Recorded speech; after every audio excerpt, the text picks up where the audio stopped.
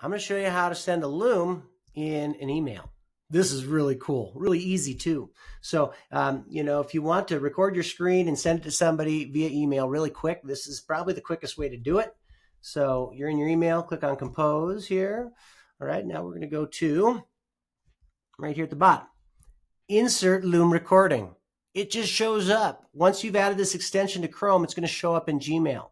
Okay, so now I can either insert my last recording or I can record a new video that will be linked right to this email. Wow, pretty awesome, huh?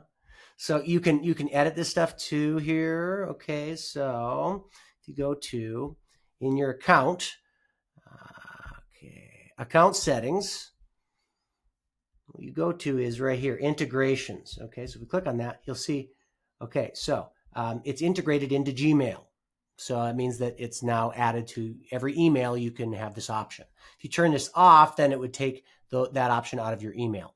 Okay, I haven't dove into this stuff here as to how it integrates with them, but I'm sure it's pretty cool. I'll let you know if I learn more.